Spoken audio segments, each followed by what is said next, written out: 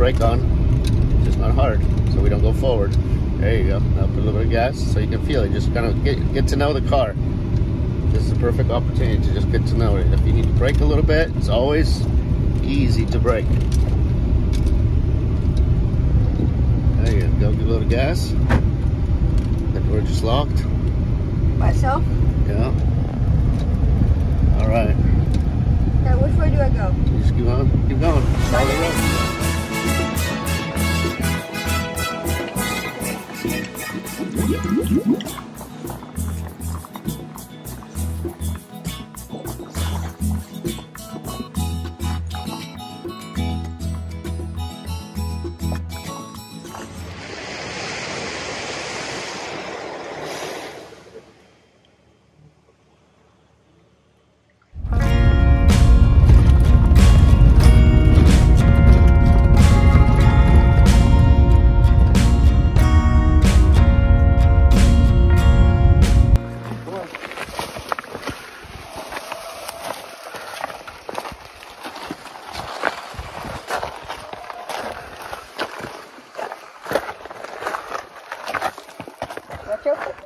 Lizards.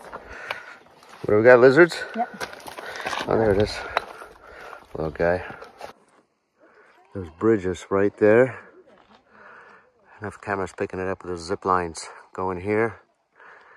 These mountains apparently are 145 million years old. There's a zip line right above us. You can barely kind of make out the lines. And up this green trail of trees, there's another hanging bridge. And those are all going to apparently that point. Everything's green. Still early in the year where the crazy heat has not taken effect on the flora. That's beautiful.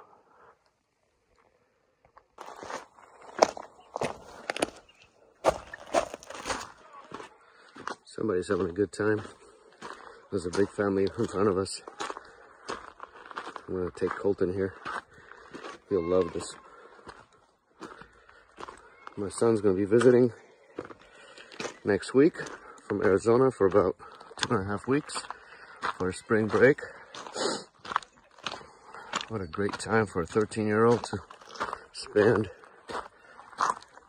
spring break in Mexico. And possibly the summer as well. I'm not sure if the camera's picking it up, but these pools of water are seasonal, but there's these weird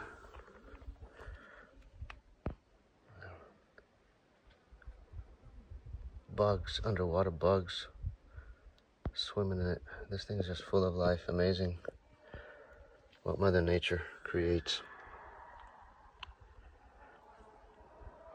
including the human species that are so loud in such a majestic place.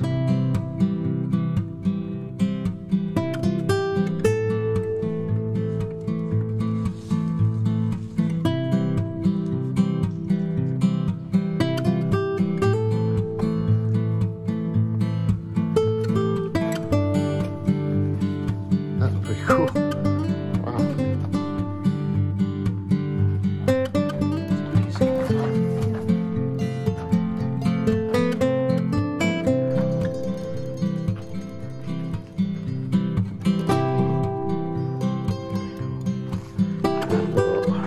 Little oasis here.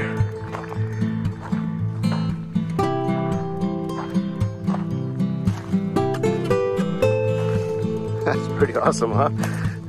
Little jungle.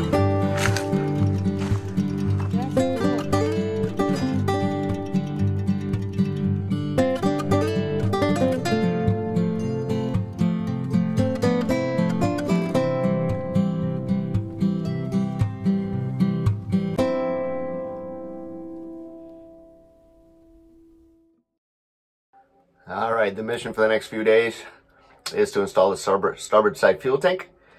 If you followed along with the previous episodes where I took the old steel tank out, fabricated the new aluminum tank out of 5052 aluminum according to the ABYC standards. Now it's time to put her back in. So here's what we have going on. So here she is. I fabricated this. The old tank was a little bit larger. It actually sat on the hull itself. I had it fabricated with this flat surface, flat foot. I fabricated the stand for it. So today we're going to take the tank out, just move it out of the space.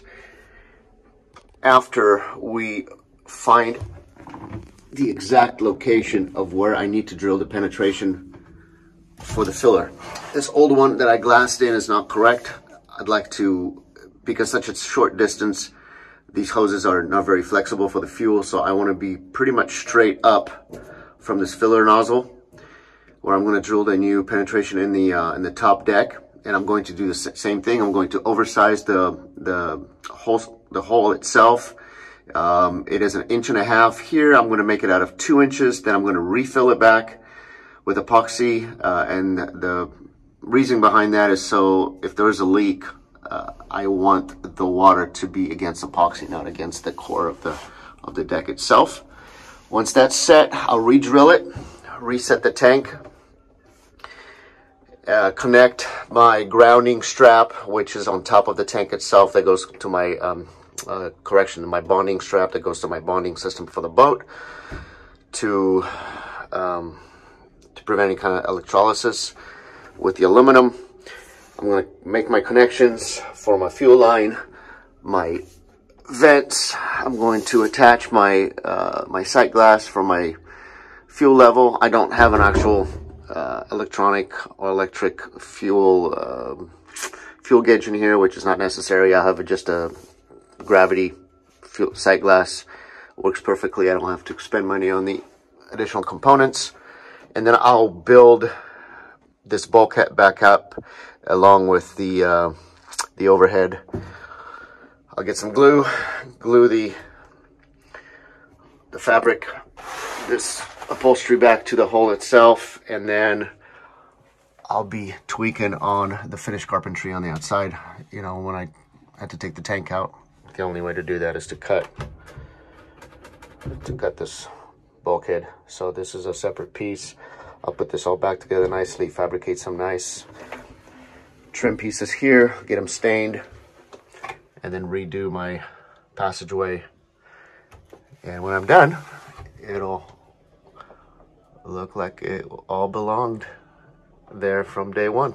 Forgive me if I'm a little bit OCD on my craftsmanship, but anything worth doing is worth doing 100%. So that's going to be my edge, outside edge right here, that line. I'm going to take maybe 4 measurements each side, mark it, and then find the center point, and that's going to be exactly where I'm going to drill a pilot hole from underneath, and then go back top side, and then use my hole saw, 2-inch hole saw, and re-drilled, so it's going to be perfectly straight above this filler port. Alright. So this would be almost nearly impossible with the old tank. It took 2 people to get that bad boy out. I gotta get this thing out, do my electrical connections for the bonding strap, and then mark the location of the pilot hole.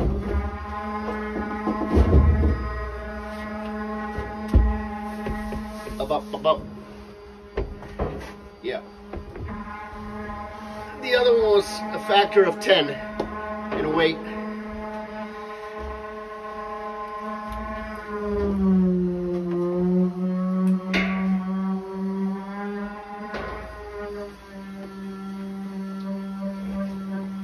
Guess I'm gonna go this way because I gotta be able to get to this little guy.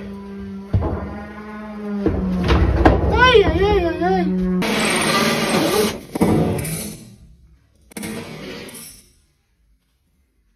In the process of installing the plumbing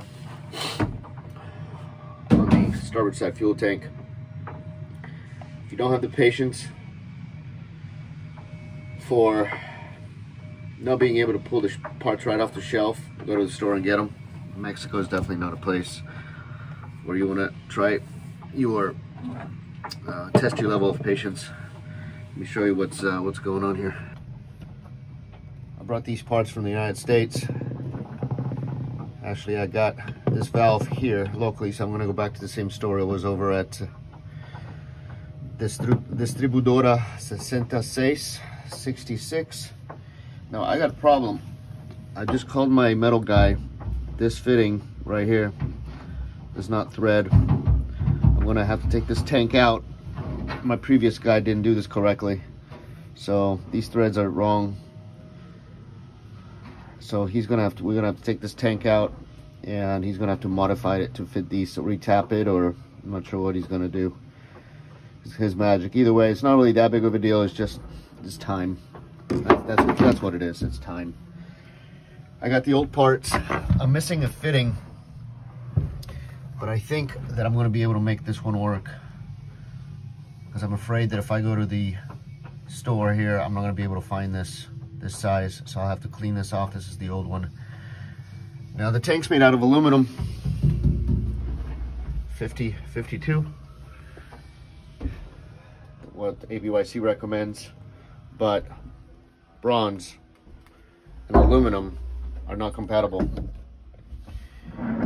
meaning that there's going to be galvanic corrosion that is going to happen between two dissimilar metals, so I can't use this.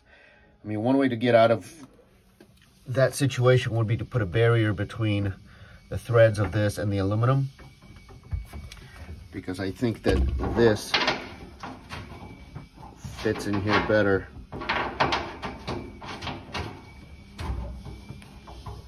Ta-da! So I'm using stainless steel. These are stainless steel parts.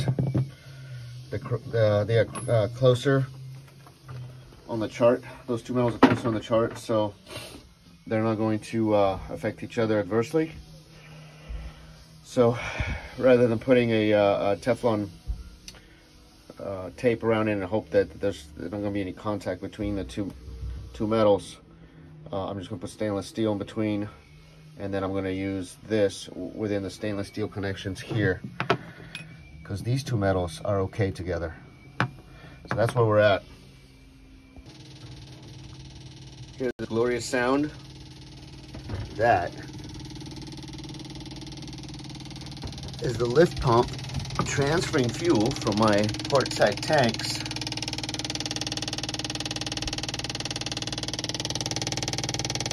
port forward to return starboard. It's a slow process, but I haven't done this in over a year. Big milestone.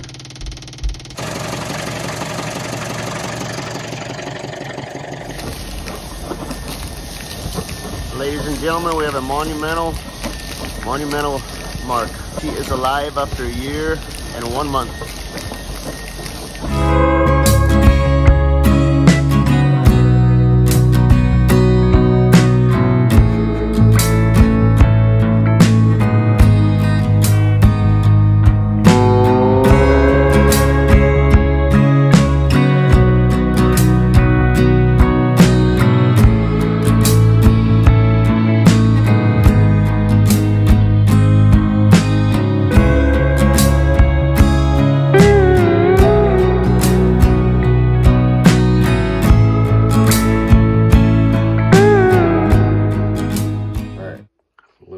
Let me call him here. Okay, don't record anything yet. Let's figure out what we're going to say to him before we, because he's only got limited time. So let's figure out what we're going to say to him. Like, hey, we're in Mexico. I'm going to tell him I love you. I love you. I just want to tell you this before I die, because I know you're not dying before me. He's very mellow, so when you say something, he's going to be very calm and funny and relaxed. And he's so low key that you're going to be surprised. But and he's a golfer, and I just bought him some new golf balls. So I sent him some personalized golf balls for his birthday. So he's going to be happy to hear about that. But let's just call for the fuck of it, because he just texted me yesterday. Robbie Krieger. Yeah. The guy from the Doors.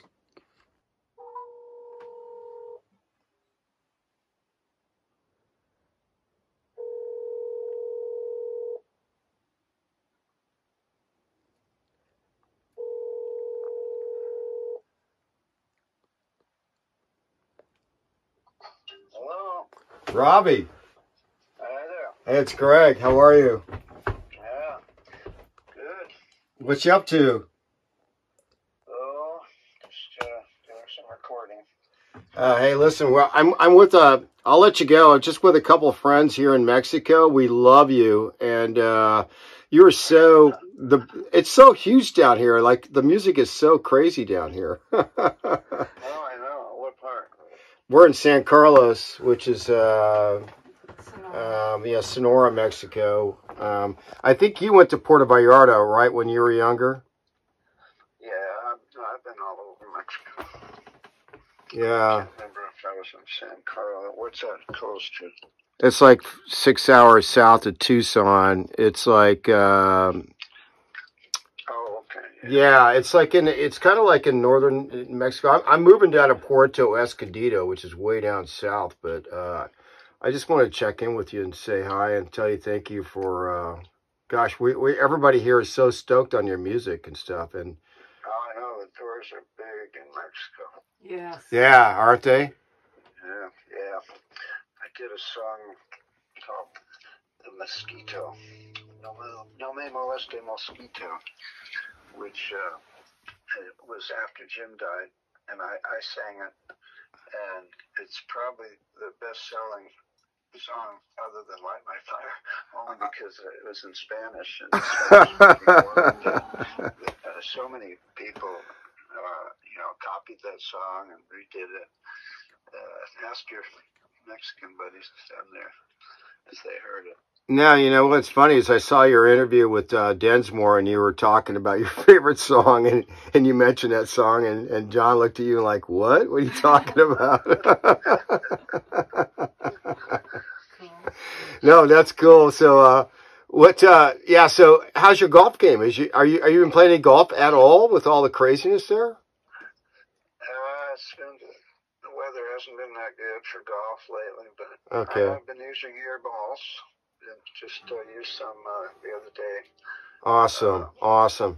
And those are the ones you like, right? Yeah, made me think of you.